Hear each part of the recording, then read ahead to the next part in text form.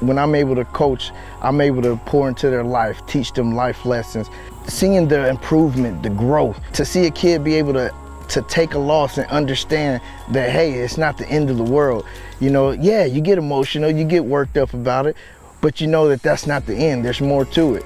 And a lot of times that just leads to them driving to a next level, pushing themselves to be more than what they were last time. So I just get a kick out of watching them grow and just develop and ultimately becoming, you know, young men and women who actually can stand up for something and know their worth.